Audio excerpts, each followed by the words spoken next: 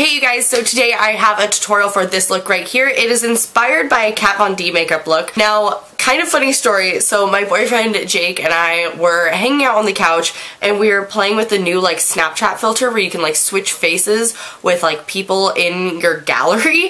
So I just wanted to switch faces with a bunch of different people, so I took screenshots of a bunch of different people, and of course I took a screenshot of Kat Von D because everybody tells me that I look like her, and so I just wanted to see like what I would actually look like with her face, and it was this picture right here. I'll like link it down below so you guys can see it without this horrible glare from my ring light.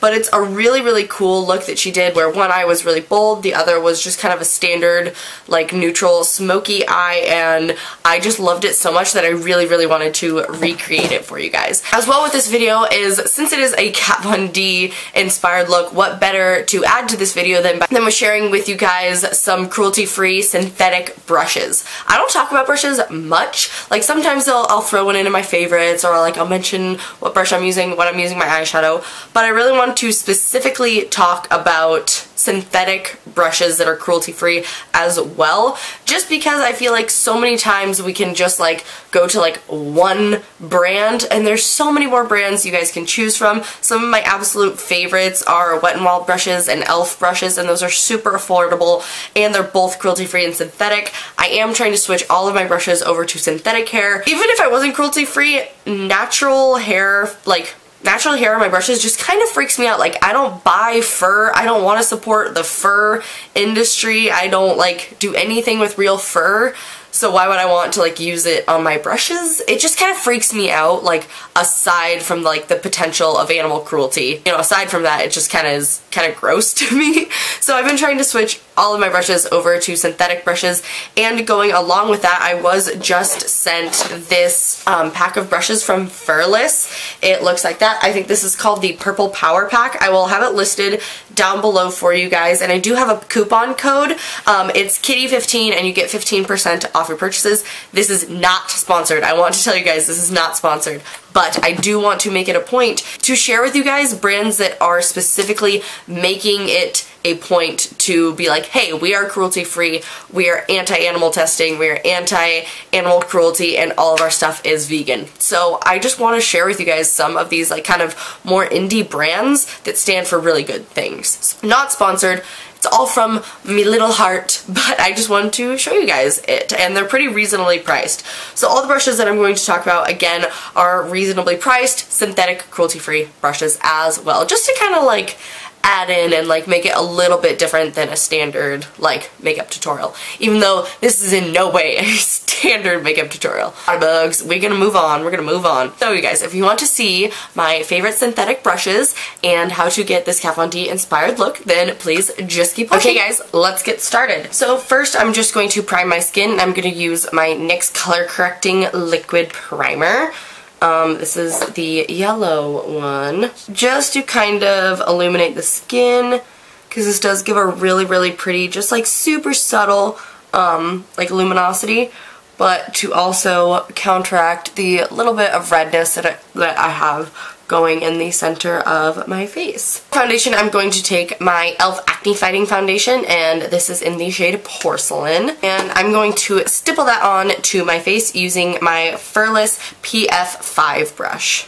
So I'm just going to dot some all over my face. This shade matches me so dang perfectly. It's insane. And then just start stippling this in.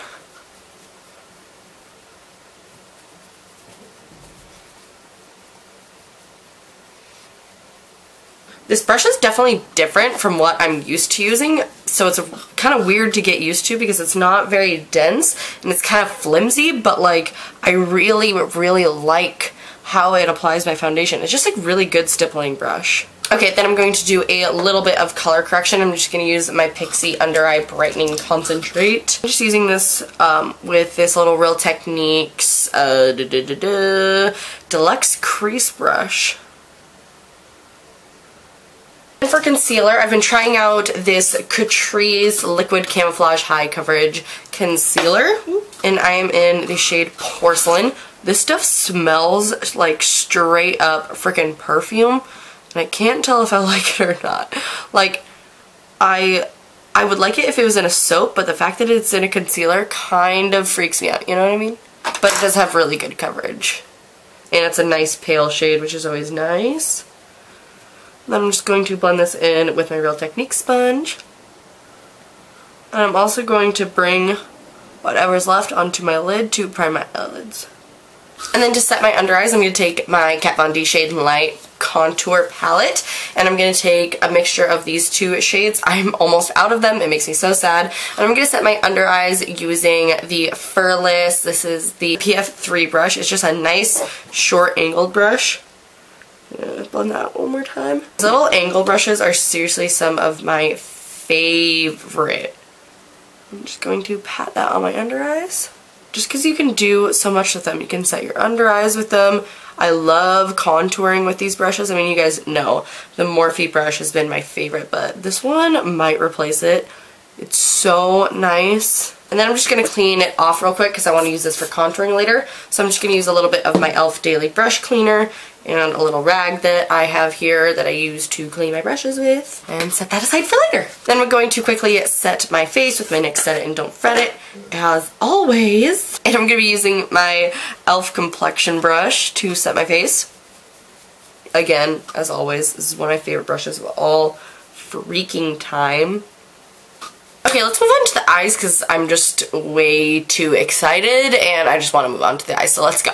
Okay, first I'm going to fill in my eyebrows.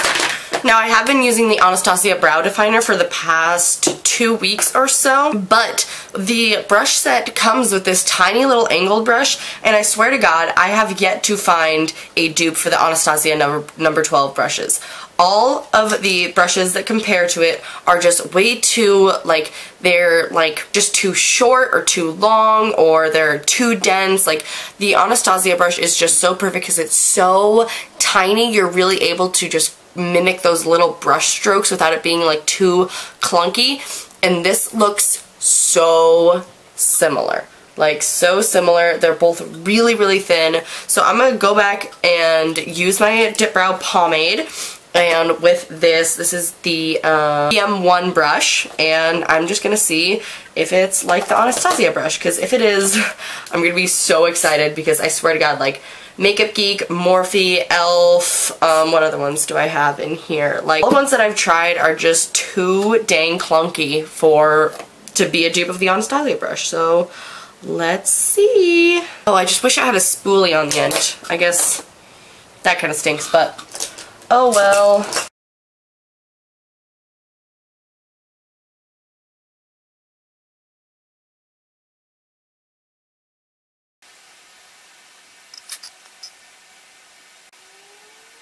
Okay, honestly, it's not a dupe because it's a little bit flimsier. The Anastasia one is just stiffer. It really doesn't, like, you know, bend a lot, but I really do like it, and it's the closest thing I've found. So, not a dupe, but still a really good brow brush.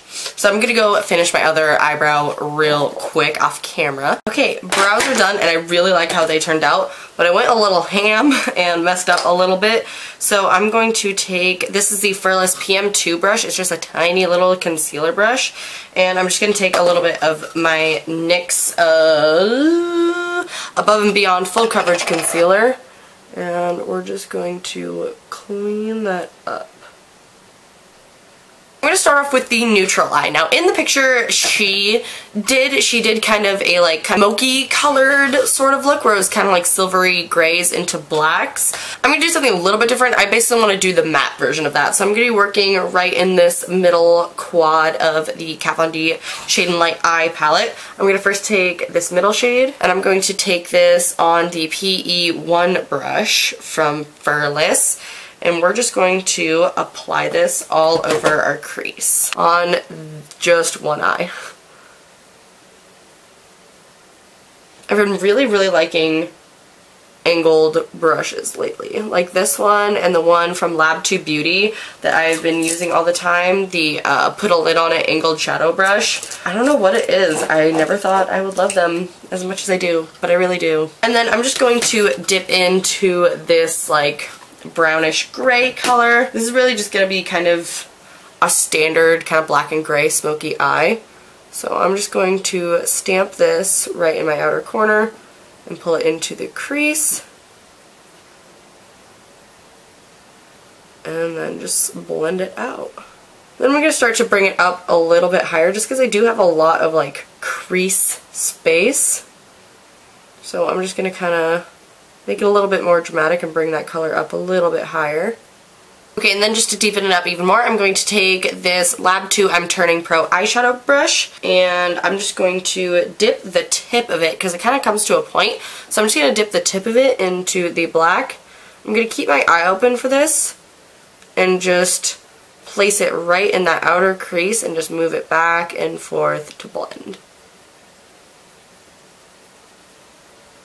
So once it's blended a little bit, I'm just going to go back with the PE1 brush and that kind of dark brown gray. And I'm just going to pat over it on my lid just to blend it a little bit more. Okay, and then for the lid color, I'm just going to take the creamy white and I'm just going to pack this on my lid. And I'm using the Furless PE2 brush. I'm just going to slightly highlight my brow bone while I'm at it. Just taking again the matte white. Okay, and then I always go back and just blend where the lid color and the crease color meet. Then for the lower lash line, I'm going to take the Stroke of Genius eyeshadow brush from Lab2Beauty, and I'm going to take the same grayish brown that we used first in our crease. Well, I mean the darker one that we used in our crease. And I'm just going to drag that back and forth all the way to the inner corner and then back out. Okay, and then we're going to leave that eye be for now. So now I'm going to dip into my Makeup Geek Favorites palette. It's just one I created with individual shadows.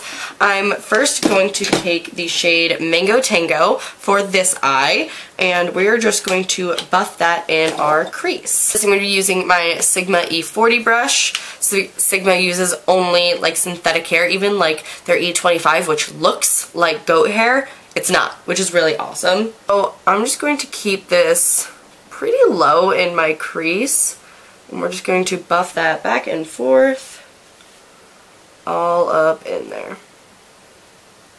I'm really going to build this color up, but I'm not taking it too high. In the picture, it was very, like, not very blown out, but like semi-smoky. So that's kind of what I'm going for. I'm going to take a little of that on my lower lash line as well. I'm really focusing on the inner corner because the orange really like went all the way around her eye. Okay, and then I just cleaned this little Furless angled brush, and I'm going to use that again. And this time I'm going to take Makeup Geek's, if I can hold it, I'm going to take Makeup Geek's Poppy eyeshadow, which is an awesome kind of neon orangey coral. I'm going to load my brush up, and I'm just going to start in the crease and work back and forth. Pretty much putting this on top of where we put Mango Tango. And it's okay if this gets on your lid because we're doing pretty much a monochromatic eye, so it's all going to be orange. Again, taking this all the way around the eye. Okay, and then I'm going to dip into my Urban Decay Electric palette, and I'm going to take the color Slow Burn. I love this color. It seriously gives me freaking life. And I'm going to take that on the Stroke of Genius eyeshadow brush. It's just a flat kind of packing brush from Lab2Beauty. It's right on our lid.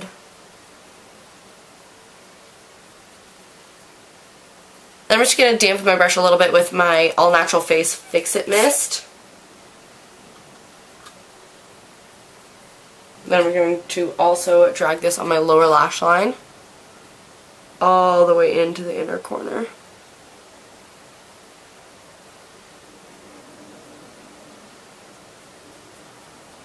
I wish I had an orange liner.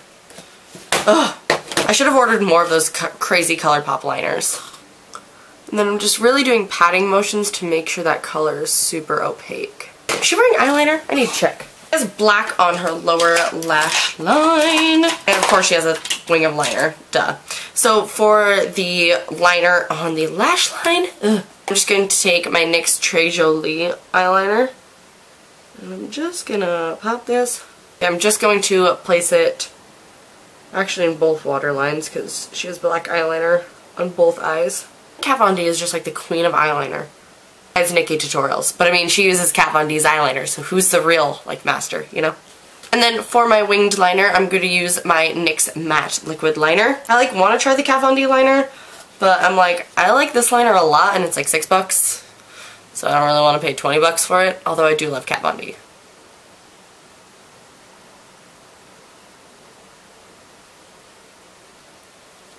Okay, this eye's a little bit wonkier than this eye, but you guys still love me, right? Okay, and then I think that's it for the eyes. I put on lashes like at the very, very end because I hate wearing fake eyelashes, and if I don't have to for like another like 10 more minutes, I don't want to. So we're going to contour. I'm going to use that same Furless PF3 brush, and I'm just going to take the coolest tone from the Kat Von D contour palette and just shape my face up a little bit.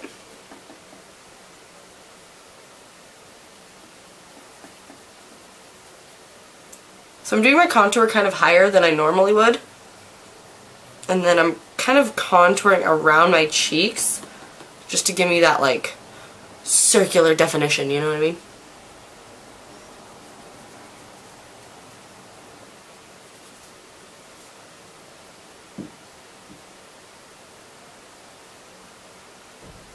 Okay, and then you guys know I'm not the biggest fan of blush in the world, but this blush I just feel like is going to match perfectly. This is the Milani Rose Powder Blush in Coral Cove. So I'm going to take that on my Furless PF4 brush. I'm just going to do a super, super light dusting kind of above the apples of my cheeks, right up here. So it doesn't bring so much attention to the actual apples of my cheeks. Still gives a little bit of color.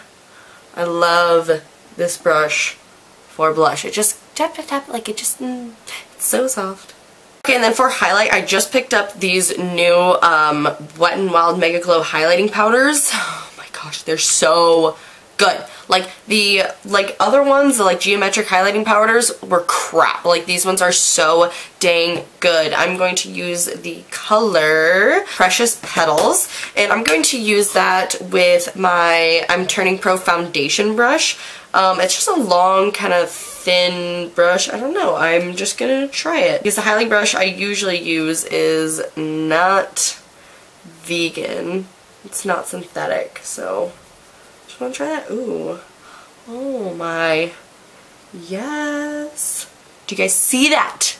You'd have to be blind not to see that. I actually do really like this brush. You can just kind of wiggle it on there.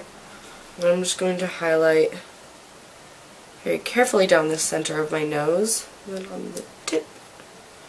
I'm honestly just trying to make myself look as much like Kat Von D as possible. I get that I look like her a lot, but I just kind of want to see how much I can look like her, you know what I mean? And she has a very slim, slender nose. Okay, I'm gonna go put on fake lashes real quick, and then we'll come back and we will finish the lips. Okay, let's move on. So in the picture she had pretty much a lip color that matched this eye. I, one, don't have a lip color like that in my collection, and two, want to do something a little bit more neutral, so I'm going to be using my Jeffree Star Velour liquid lipstick in Celebrity Skin. You guys can see how much this is used. Like, look how rubbed off the frickin' like name is. I keep this in my purse. I use it all the freaking time. It's my favorite lip color of life. It's my favorite lip color ever. This color might be sold out right now, but if it is, Kat Von D's Bow and Arrow liquid lipstick is like a perfect dupe. Okay guys, so that concludes this Kat Von D inspired makeup tutorial, plus all of my favorite and awesome cruelty-free synthetic brushes. So if you guys found this video helpful or you enjoyed it in any way, please give me a thumbs up and subscribe before you leave, and I will see you guys in my next video. Bye!